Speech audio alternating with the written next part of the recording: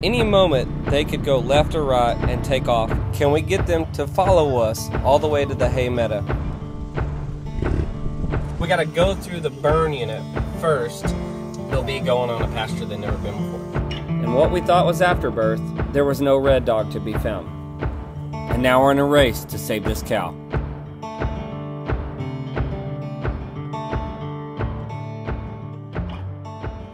Alright, so me and the girls are out here.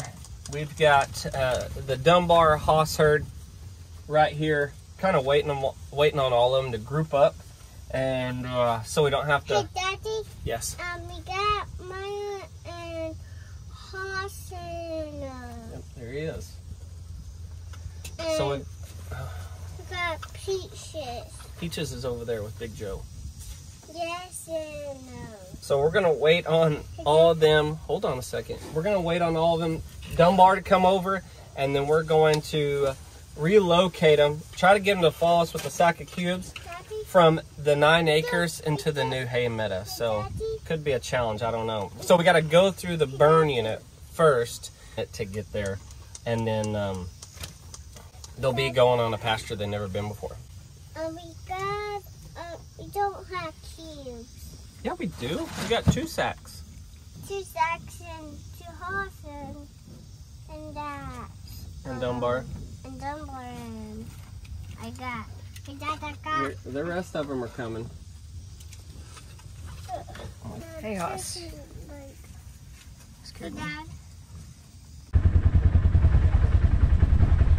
Alright, Dunbar showed up. He's coming through here. Come on, Dunbar. Hey!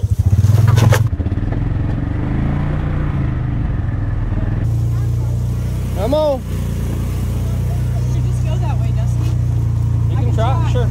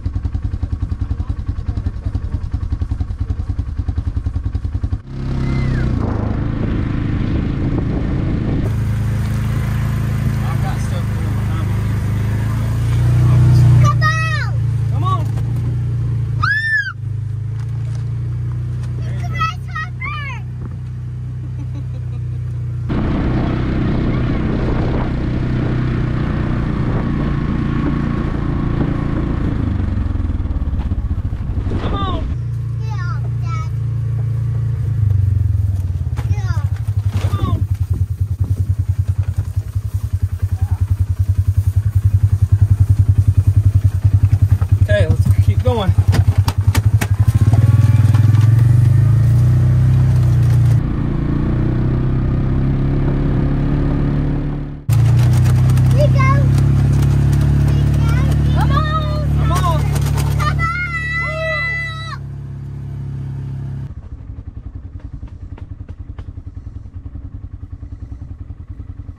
This is where it would be the most challenging for us, is going from the 9 acres through the burn unit into their new hay meadow.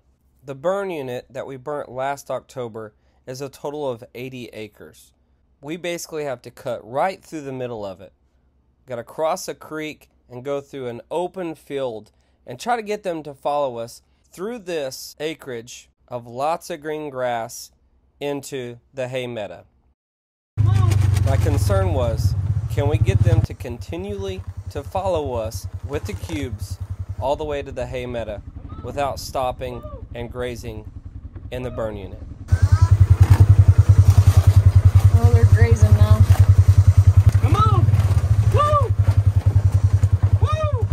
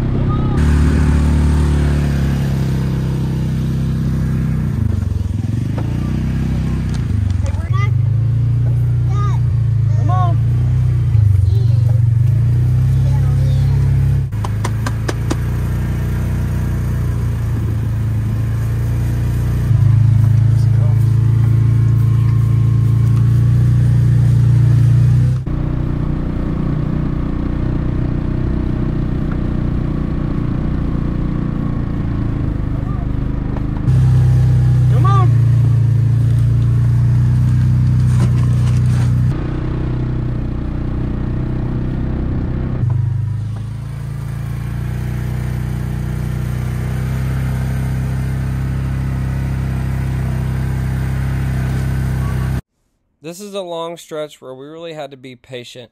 At any moment, they could go left or right and take off and do their own thing. So I would stop every now and then, pour a couple of cubes out, let them know that we have cubes and they're getting some, and just hope that they continue to follow us. Come on! Mom, Dunbar and Rachel! Just Dunbar and Hoss.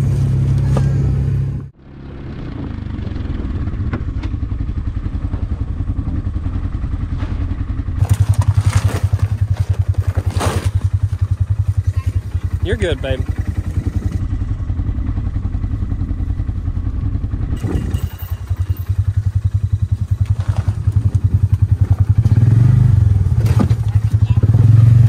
Come on!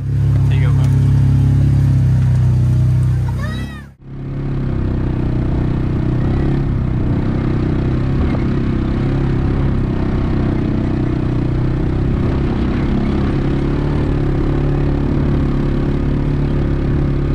You can see their immediate reaction once they entered the hay meadow.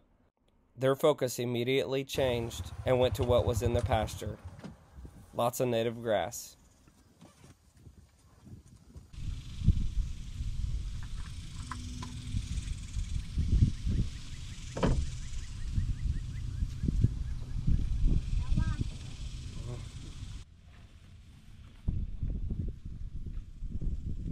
In April 2021, before we had the property, cattle were taken off the land for the last time from the previous owner and was now home to the American bison.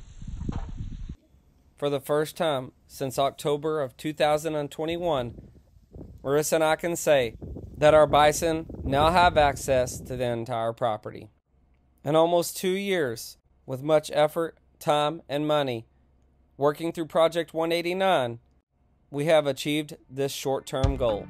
With still lots of work to do and more fence to build, we can't wait to make this place so much better for our bison.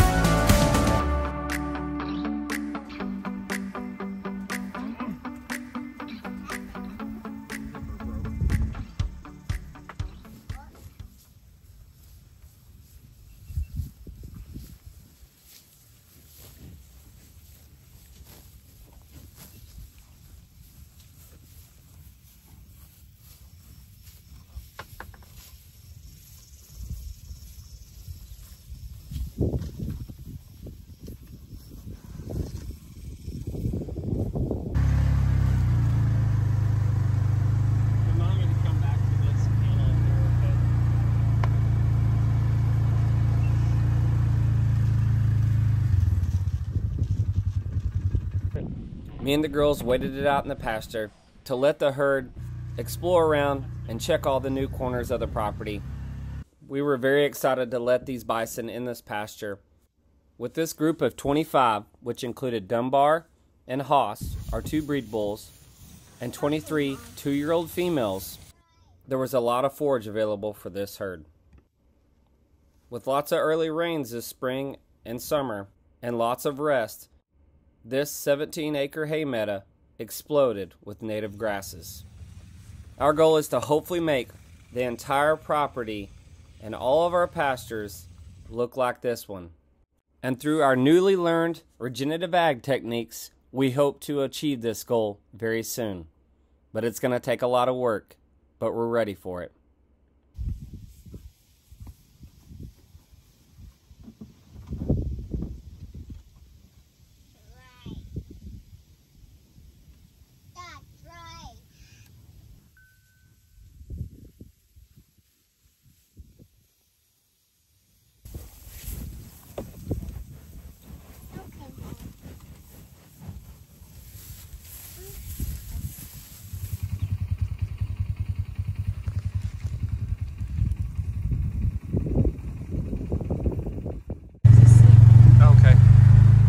Once the herd settled down and found their water tank, Marissa and Brooks and I, and Maya, went back to check the Big Joe herd and the red dogs.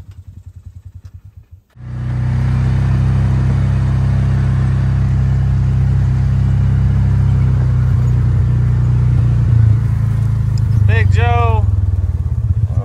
And now that the Dunbar and Haas herd has moved into their new pasture, there's 40 acres between Big Joe and Dunbar now, which means the Big Joe herd gets to rotate in a new pasture. I see 7.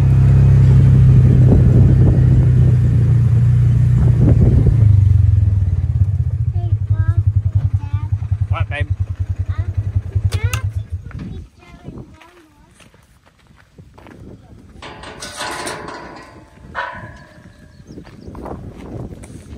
Oh, it is?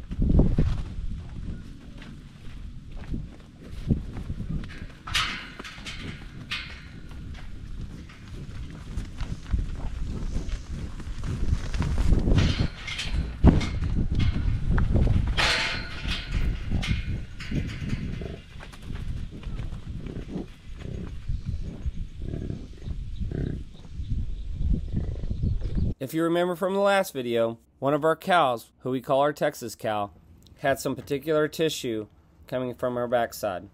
And what we thought was afterbirth, doesn't look good.